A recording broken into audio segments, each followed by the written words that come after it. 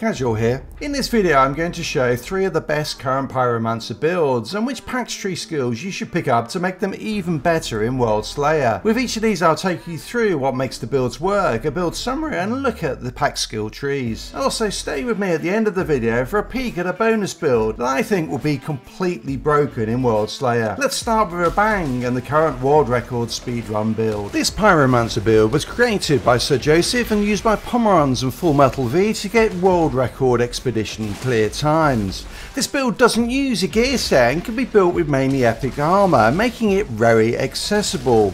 It focuses on anomaly damage, but uses the top class tree. The top tree gives you access to 2 Trial of the Ashes, which buffs your damage by 25% against enemies affected by Ash. Ashes to Ashes, which applies vulnerable for a further 15% damage, while Death Sentence and Ashen Boost buffs the damage further, all of which are activated by Ash Blast, which procs Hot Situation. The big difference with this build from other Ash Blast overheat builds is that it uses volcanic rounds. There are 2 reasons for this. Firstly, it applies burn, which buffs damage by 20% through bullet kindling, and also activates the increased damage of Master Consumer. Secondly, and what is really great build design, is that when volcanic rounds ends, reload boost provides you with a 50% anomaly damage buff, which includes anomaly damage that your weapons do. What is great about this is that I can activate volcanic rounds and cancel it immediately by reloading or changing weapons, and that is the critical thing with this build: damage exactly when I need it. Weapons mirror this core design feature. Funeral Pyre is the main weapon. Hip fire it so that it can hit multiple enemies at once, applying burn widely. It is modded with Shadow Comet and Claymore Torrent, which proc multiple times when multiple enemies are hit with one shot. Big damage on demand. The second weapon is the Roaring Umbra, modded with Kinetic Stomp and Moaning Winds. Fire 1 bullet to proc Kinetic Stomp, then, if I need it, reload for Moaning Winds. Damage when I want it. My gear is rounded off with Power Assimilation, a great buff particularly in New Horizon expeditions. Ash increased range to make sure Ash Blast hits every enemy on the minimap.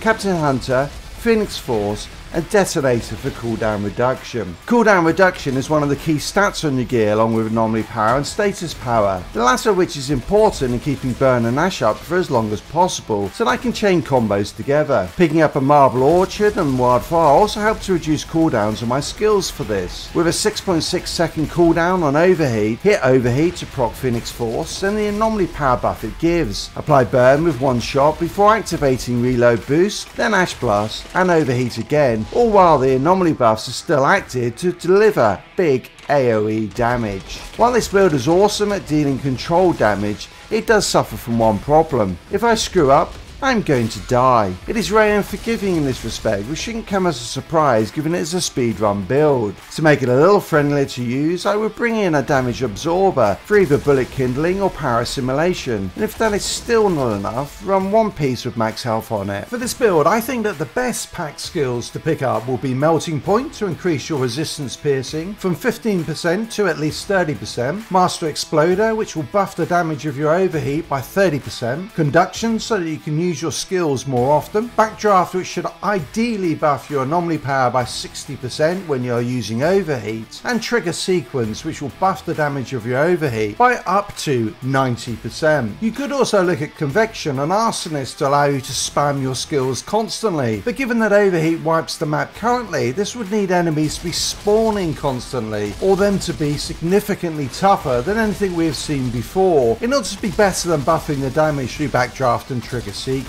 Let's jump now from what has been the strongest build in New Horizon to a build that is rarely used: the Pyromancer Firepower build. Now you could say that this is a meme build, and I know that some of you will, but the joke would be on you because this Pyromancer Firepower build is a lot of fun to play. This build uses the Seismic Commander gear set. That is the stupidest idea I've ever heard! Hang on, don't leave just yet, trust me. This build works. The Seismic Commander set bonus buffs damage to enemies afflicted by bleed by 50%. Tainted Blood takes this buff up to a whopping 75% damage buff, and bleed is applied to every enemy you shoot through ultimate bleeding bullets. Bleed also solves the main issue that volcanic rounds users have: ammo replenishment, as Vampiric Mag is the best armor mod for this in the game. My favourite gun to run with this build is Amber Vault, which comes with Killing Spree, not quite as strong a damage mod as Dark Sacrifice, but without the downside of the health drain. Amber Vault comes with close range damage on it, so you should always try to be in close range with enemies all the time. Overall, this build gains 55% close range damage, 25% of which comes through personal space, so this is really important to make the build work. I run personal space because its buff applies to all enemies, rather than Captain Hunter, which applies just to elites, and works even when volcanic rounds is down, unlike lava rounds. Your damage at close range is buffed further by staring to the barrel, and your overall damage by Sharp Eye and Bloodlust. All of this so far is pretty standard for any firepower build, but even with just this, the build puts out great damage. Well, what takes it to top tier levels is the mod Death Sentence, which adds 40% weapon damage, and the class tree nodes Burning Situation, Trial of the Ashes, and Ashes to Ashes, adding 45%, 25%, and a further 15% damage output. Pop Ash Blast to apply Ash and activate Burning Situation, and you have layers upon layers of weapon damage buffs, making it easy to burn down enemies quickly. I am picking up more weapon damage buffs through the class tree, including Hurt Twice as Long and Assault Master. With this build, you should focus on gear with bonus firepower, close range damage, and healing received or cooldown reduction. Status power is not awful, as it buffs status effects, but I wouldn't focus on it as you aren't running enough anomaly power to make this an effective source of damage. The Seismic Commander set is anomaly focused, so use the feet, gloves and legs, which comes with tainted blood, to avoid losing more bonus firepower than you need to. One of the challenges people find with Pyromancers is that they are pretty squishy, so I've addressed this in 3 ways. Firstly, through the mod Damage Absorber, but you could use mitigation from death, Perseverance Shield, or even protection of the flames. Secondly, I picked up Moths to the Flame and Leeching Force through my class tree, which with healing received on Amber Vault provides some nice healing over time. Thirdly, my final skill is Feed the Flames, which heals me for 16,000 health, as well as applying Ash and pulling enemies into close range. Great synergy with the overall build. Because you are running the feet and gloves of the Seismic Commander set, you do have nearly 27,000 health, which gives you a nice buff against being 2-shot. Now there are a few things you could change to match this build to your playstyle. You could run Fatal Symbiont, which puts out a little more damage through Dark Sacrifice, but it's tougher to stay alive with due to the health drain. You could also run Inferno Seed, which provides nice AoE and more crit damage. If you use this, you will want to stack long range damage over close range damage. Run Lava Rounds instead of personal space, and Captain Hunter instead of staring to the barrel. The reason why people use rounds builds is that armor is bypassed with the skill. Now both Amber Vault and Fatal Symbiont come with armor piercing, and if you are struggling to keep volcanic rounds up, this comes in very handy. You could pick up more armor piercing through the class tree as well if this is an issue. For my secondary weapon, I'm running the Guillotine with Moaning Winds and Radiation Splash, which is there for when volcanic rounds drops. Anomaly damage gets a 30% buff from Death Sentence, making this a very nice AoE clear when the shit hits the fan.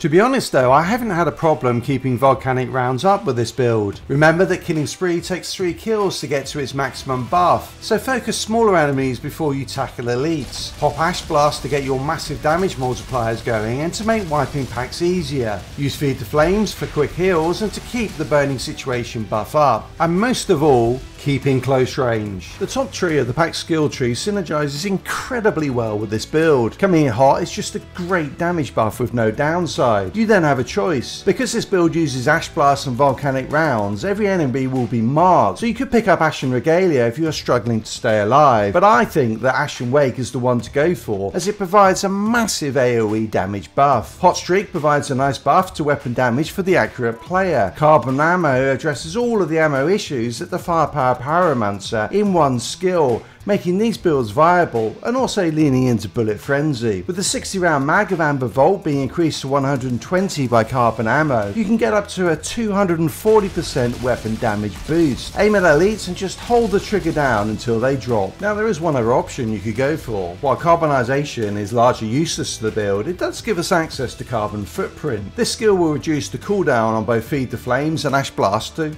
almost nothing, making modding Bullet Absorption and Flame Grasper a real option. This would remove the need to use the Seismic Commander gear set, allowing you to equip all firepower gear, bring in Captain Hunter and Bullet Kindling for the 2 Devastator mods you are currently using, and swap out Ultimate Bleeding Bullets for Dark Sacrifice on your weapon for an overall damage output increase. With all the ash you're able to apply through these skills, you will have the potential to stun lock many enemies, albeit be careful of elites resistance. The third build that I think will be getting a huge buff in WorldSlayer is the Pyromancer Faser Beam build. This build uses the Ikari gear set bonus, Heatwave, and Magma Elemental coupled with no resistance against the Fortify and Unstoppable Force to buff your anomaly power to ridiculous levels. In the example I am showing now, getting up to over 600,000 anomaly power is pretty easy, but full disclosure, the build I am running here is actually missing one mod which would buff anomaly power much higher than this. The Ikari gear set bonus, of which I am running the helmet, armor and waistcloth, and Magma Elemental are all triggered by Heat Wave. So I am buffing this through my mods with Fire Tsunami, which helps to hit as many enemies as possible, and Tidal Wave, increasing the number of times I can use it. Given that the anomaly power buffs I'm getting do stack, I would ideally also be using Ride the Wave, but unfortunately I've yet to get the right epic boots to drop with this mod on them. I'm also using Burnt Out, which buffs the damage that all enemies take by 25% each time Heat Wave hits them, so Ride the Wave would also buff my damage output significantly. I am using Volcanic Rounds coupled with the mod Reload boost to buff all of the anomaly damage I do, including from Heat Wave, Phaser Beam and my weapon mods. Bullet Kindling and Captain Hunter provide further enemy debuffs, all of which together help me hit with my Phaser Beam for 6 to 7 million of damage. With the extra buffs I would get from an additional Heat Wave, this would increase to around 10 million or so, which will one-shot every elite. The mod I have in this build instead of Ride the Wave is Volcanic Armor. Now this is not an awful mod, and it does make you largely immune to damage when in the Phaser Beam animation, which is not a short one for sure, but given that this is a middle tree build, you already have plenty of health and armor to keep you alive, including Anomalous Lava. Anomaly Power, which I am picking up on every armor piece, is buffed by 2 Archmage nodes, and also Distant Flame, which I think is a great way to double dip on the Magma Golem nodes I am picking up. I'm also using the mod Anomaly Echo, which comes on the Ikari waistcloth. Being able to pop your Heat Wave and Phaser Beam as often as possible is essential to the build, so I've picked up 2 warm-ups and Wildfire, all of which benefit every skill I am using, as well as on every piece of armor